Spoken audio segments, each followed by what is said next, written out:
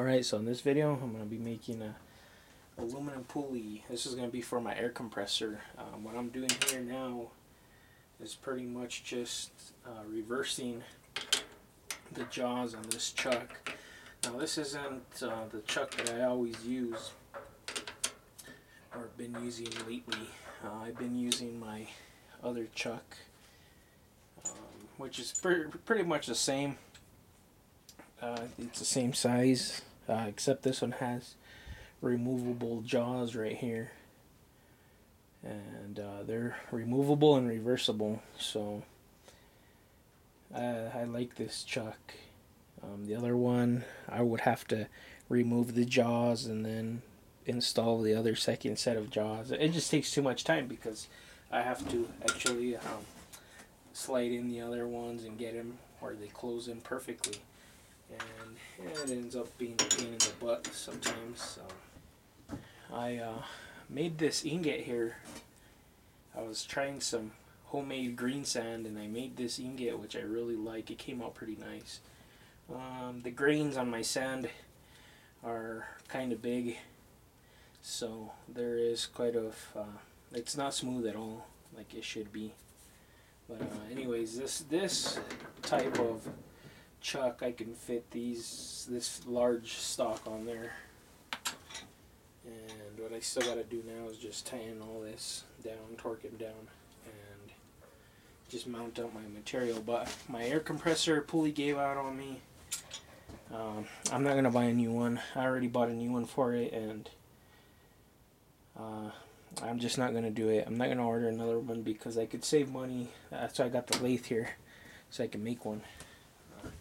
This one's going to be made out of aluminum, and it's going to have, this is the old pulley that took a dump on me. Well, this is the collar for it.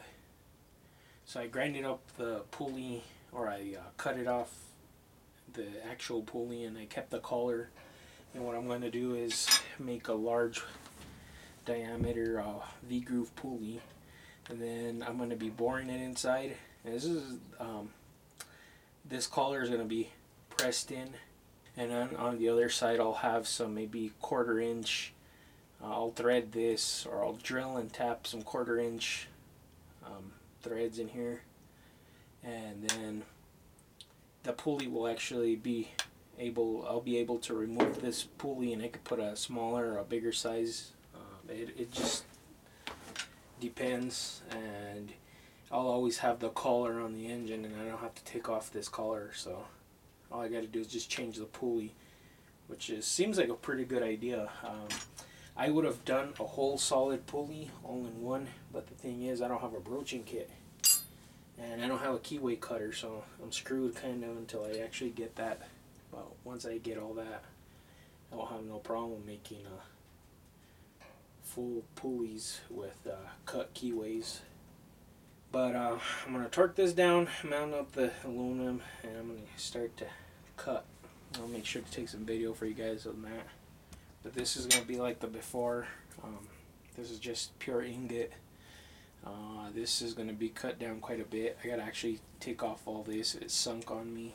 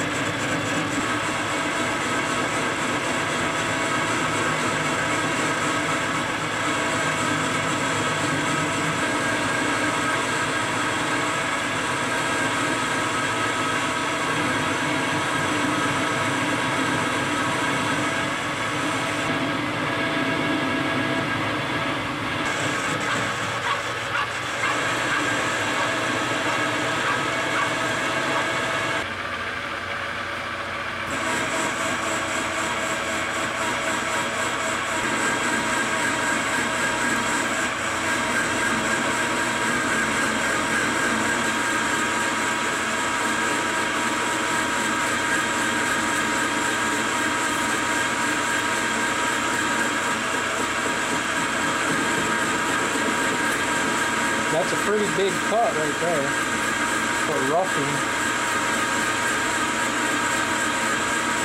Now I'm doing this dry with carbide.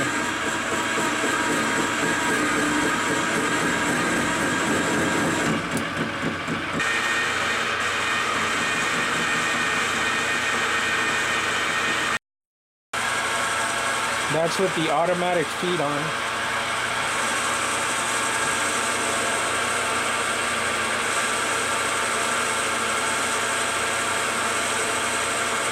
So that's a smooth cut right there. That's only at 725 RPMs. Just imagine if I were to go higher. Let me try for, just for the hell of it for the video. Let me try 950. The heck with it. Let's go to 1200 RPMs.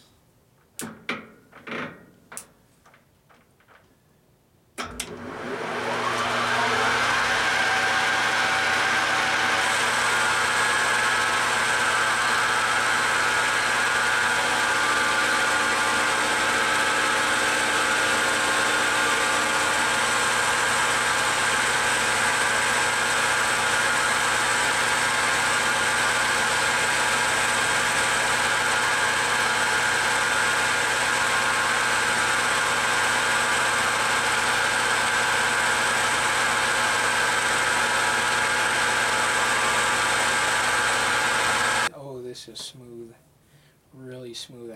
You can actually see the glare off the bit right there, and that's at 1200 RPMs. Now just imagine if I were to take maybe like 2,000s of a cut. That was actually 5,000s. Imagine if I take like 2 at 1500 RPM. You can see the shine of that thing right there.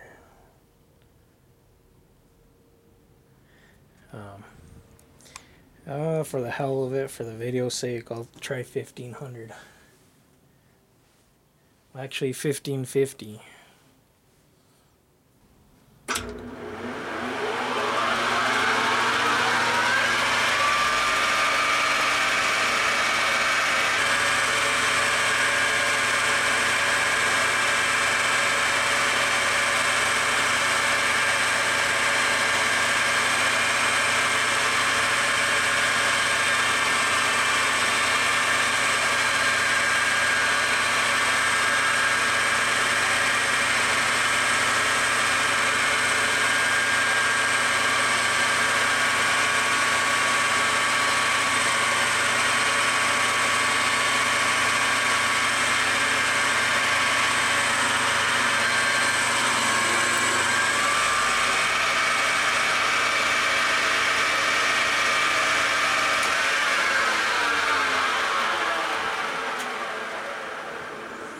Alright, just so you guys can see the difference there. Actually, it was getting too hot at that thickness. I should have taken maybe like 4,000s or 3,000s. But anyways, that's, if you can see the difference there, the 1550 gives a much better sheen to it. You can actually see the tool there. I don't know if the camera might pick it up, but there it is. I'm going to finish cutting this, and then I'm going to flip it over and cut off all this other excess part, and I'll turn the camera back on.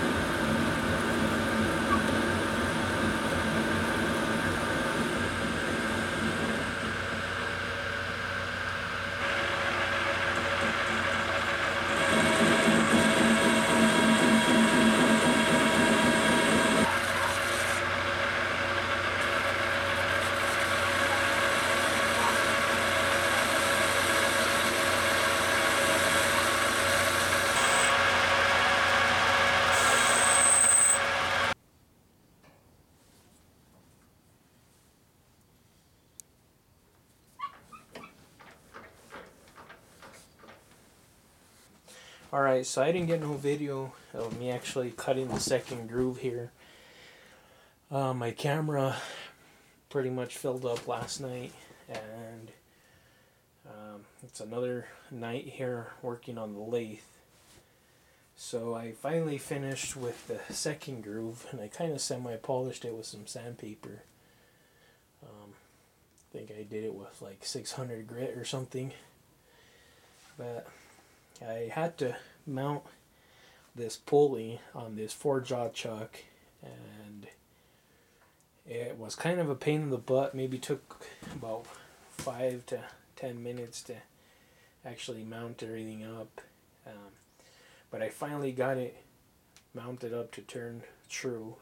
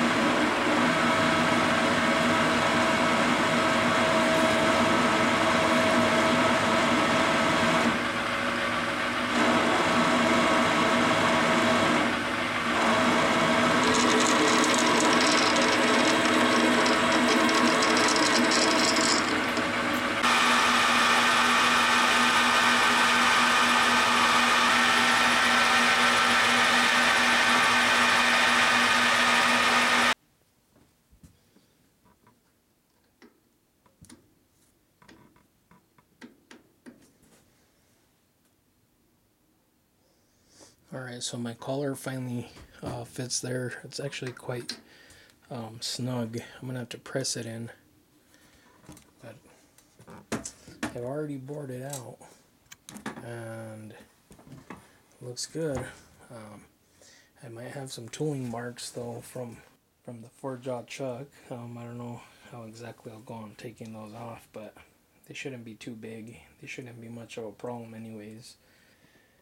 It's almost done. It's probably like 4 in the morning here. I'm trying to get this thing going. I think that's going to be it for the night.